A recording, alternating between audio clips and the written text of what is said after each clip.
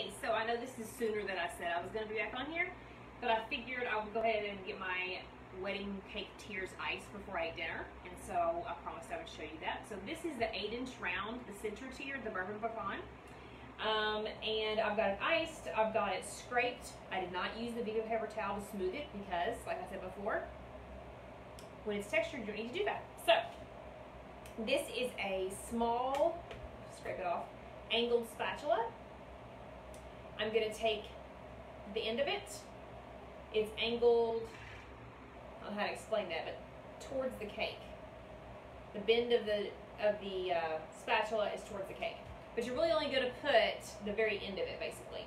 Flat at the end. I'm going to place it here on the base of the cake. I hope you can see this.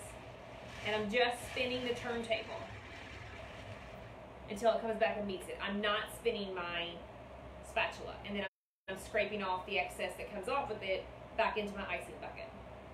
And then I'm going to go right above that and do another round. Again, it's built up, scrape it off. And do it again. Back around, scrape. Back around, scrape.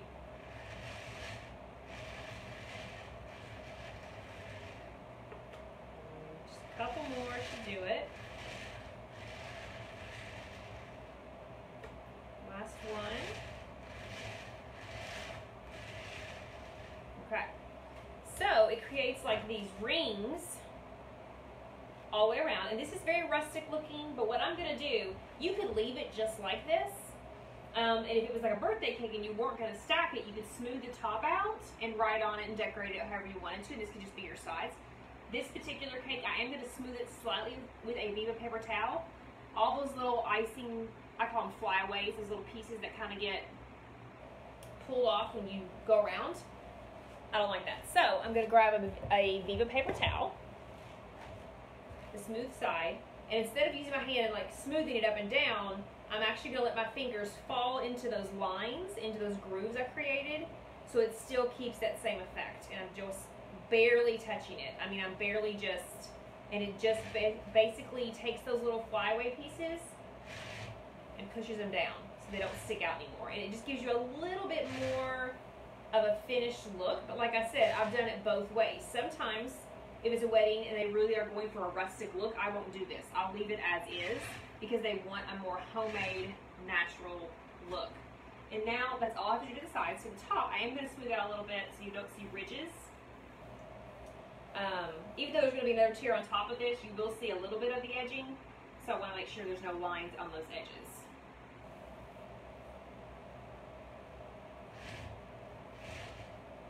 And then I'll also just barely touch the edges of the tier to make sure it's nice and round and not like any little pieces sticking out.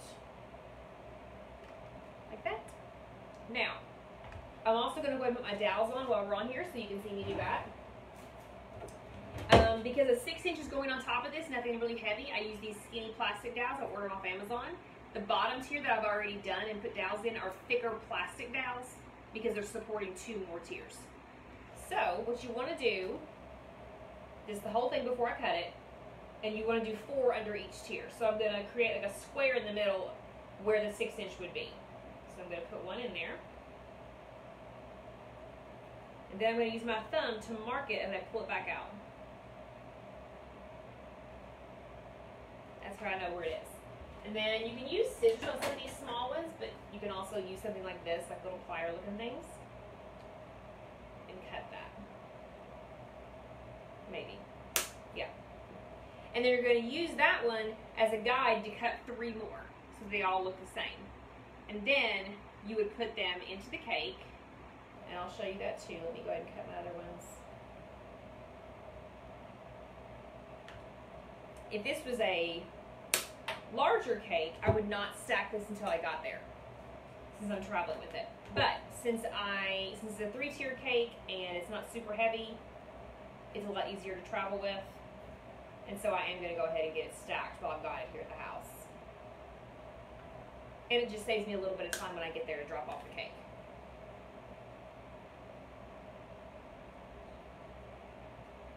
Last one.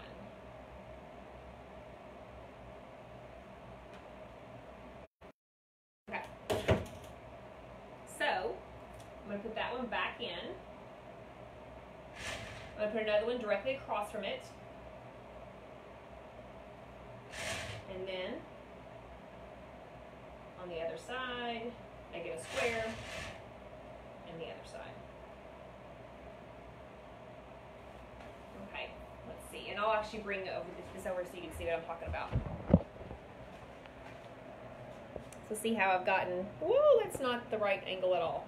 Sorry. See how I've got the 4? And then over here is the one I've already done. Let's see if I can get that in there so you can see that. I hope I'm not making anybody nauseous.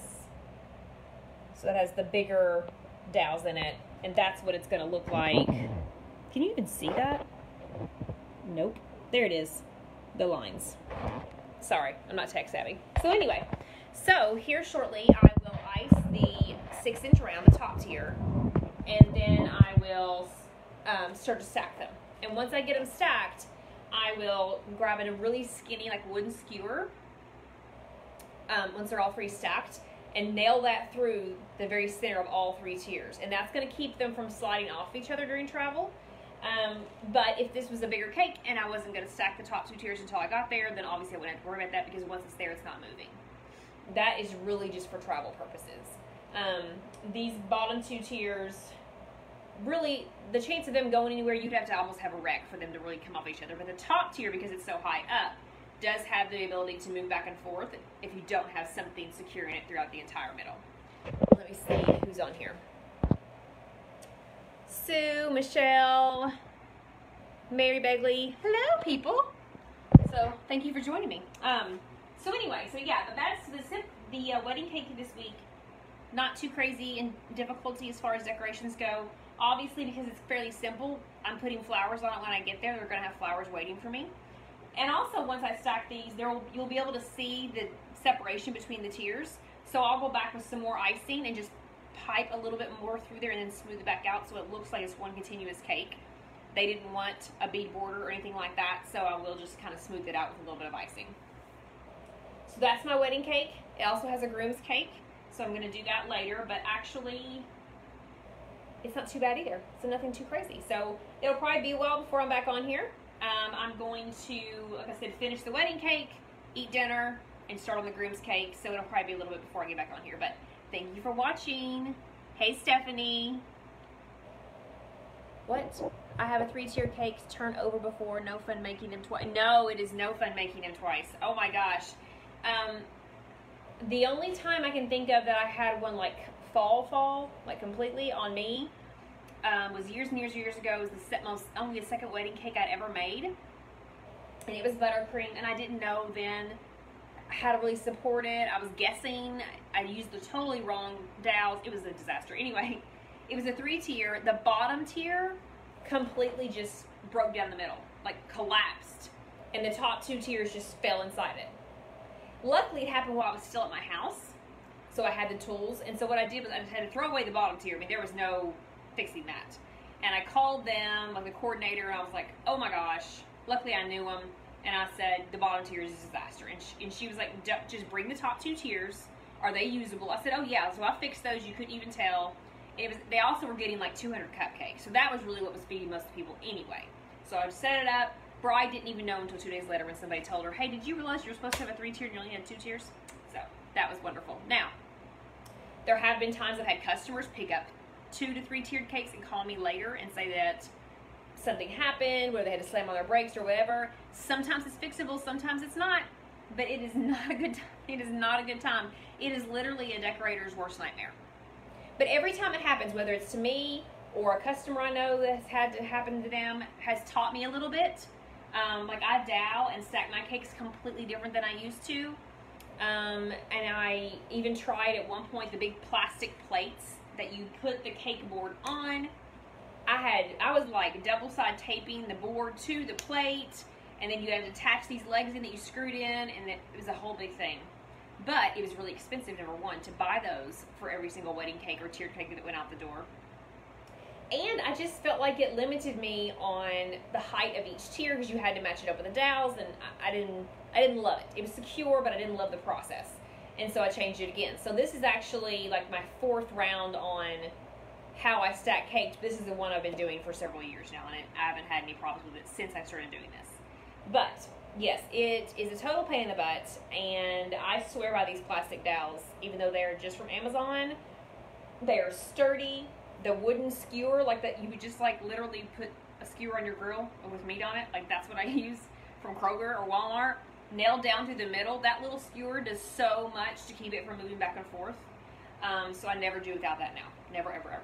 But okay, so I'm gonna pop off here, finish my wedding cake, eat my dinner, and I will check in with you all in a few hours. Bye.